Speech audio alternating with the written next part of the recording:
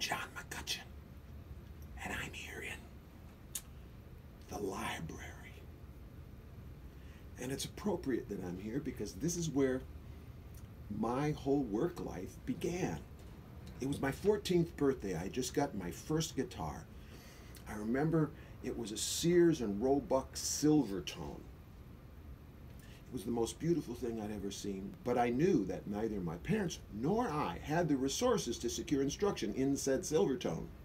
No, I was on my own, and I knew exactly what I was going to do. I schwinned my way down to the most fabulous building in our hometown, the public library. And there, thanks to Dr. Dewey and his decimal system, I found way back on a shelf the book that opened up my musical life for me. It was entitled Woody Guthrie Folk Songs.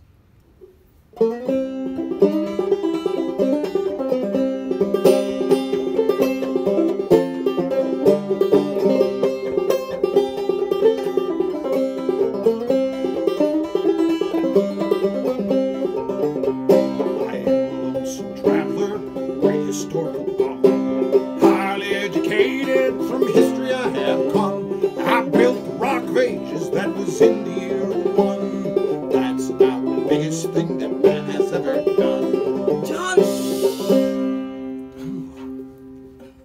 Sorry. And that little book taught me guitar chords, taught me about 50 new songs, including the one I just sang for you, and taught me how to write songs. The library is one of the most important resources we have in our community. And it doesn't matter what neighborhood you live in, how much money you came from, or how much money you have. Don't have a subscription to the New York Times or the Atlanta Journal-Constitution or the Wall Street Journal?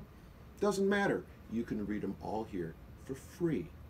Don't have internet in your house? We got it here for free. Need to do some homework? Fill out a job application, find that old recipe, plan a vacation. You can do it all right here for free.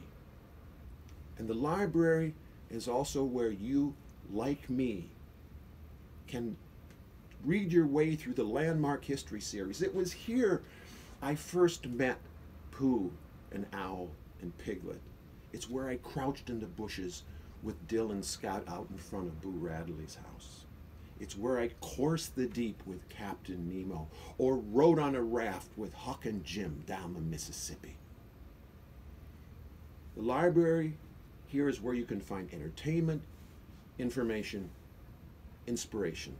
It's where we can all become active and informed citizens. Can you think of a better resource in your community? I can't. That's why I support the DeKalb County Library Foundation and invite you to join me in doing so.